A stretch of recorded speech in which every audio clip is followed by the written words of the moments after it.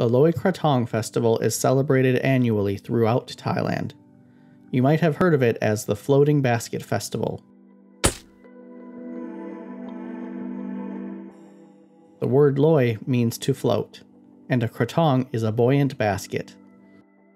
The name of the festival could be translated as to float a ritual vessel or lamp, which is a bit wordy when translated to English. Loy Krathong is a Buddhist festival dating back from between the 12th and 13th centuries, during the Sukhothai period. But the origins of the festival can be traced back to India and China. To celebrate, a small krathong or floating basket is released onto a body of water. When sending a float out into a river, canal, or pond, celebrants request forgiveness for polluting the waters from the water god Pra-me-Kongka, but also to thank her for the water supplied during the main rice harvest season. Additionally, this holiday is used to float away your anger or grudges. To get rid of the negativity in your life, you buy a little float. These can be purchased almost anywhere during Loy Krathong, and there's usually a wide selection of vendors selling designs of all types.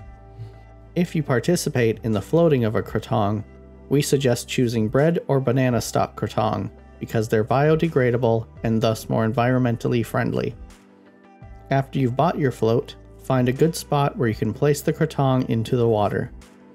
Then light a candle and some incense. Sometimes people will place some coins in the krathong. Others might also include a lock of hair or fingernail as a way of releasing darkness.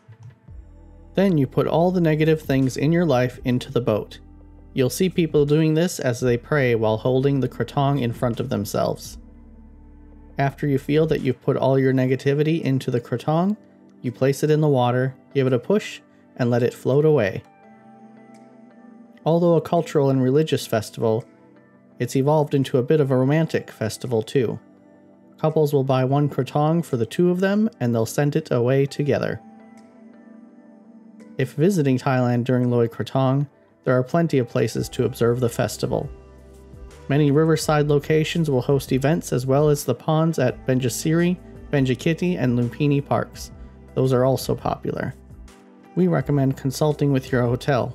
They may have their own Loy Krathong event if the hotel is riverside, and they'll also know where events are being held in the local area. Have you experienced Loy Krathong? If so, share your experience in the comments. Thank you for watching.